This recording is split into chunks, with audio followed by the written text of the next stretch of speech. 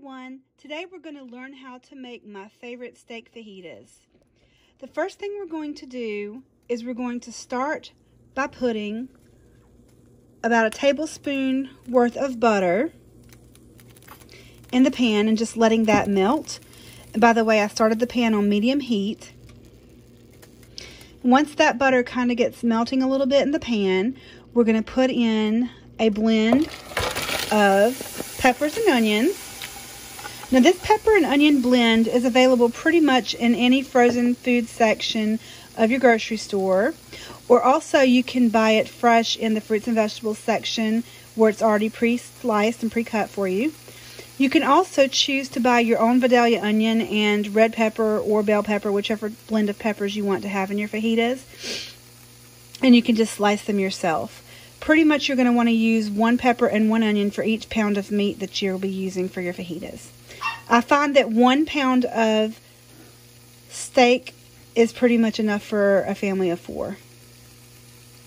So what we're going to do is we're going to allow this pepper and onion blend to get tender for about 3 or 4 minutes. It'll need to cook here, and we're going to take our spatula and stir it around and, get every part of it nice and tender. Okay, so my peppers and onion have been cooking for about 5 minutes because I noticed when I use the frozen vegetables, it does take a little bit more time to get all of the water out and get them dry. But I'm going to go ahead and start taking them out, and I'm going to put them in a side bowl just to the side while I put the meat on.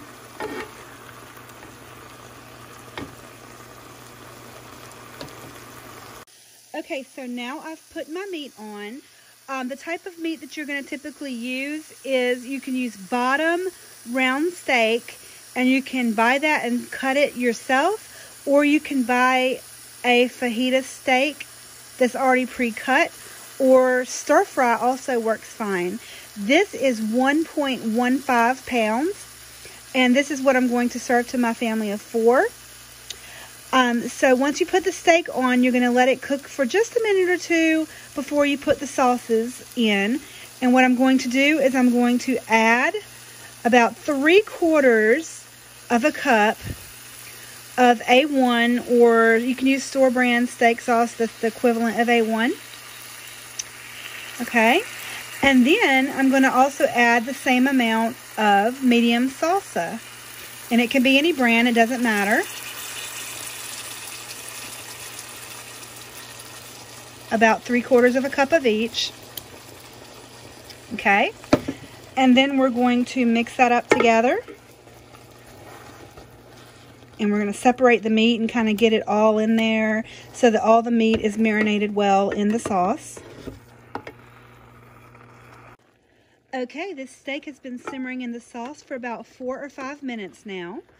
So once I don't see any more red on my steak, I'm going to go ahead and add back in my pepper mix from my side bowl. Mix it in really well and get everything all saucy. And then you're going to let it continue to simmer for about another 2 or 3 minutes together. Okay, so our fajita blend is ready and smelling delicious. So what you're going to go ahead and do now is turn off your stove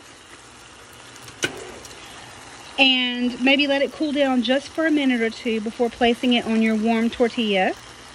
You can use any toppings that you like. I particularly love shredded cheese, sour cream, and diced tomatoes, but that's up to you.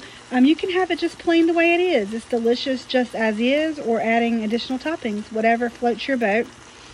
You can also use this recipe, the exact same recipe, using chicken instead of steak.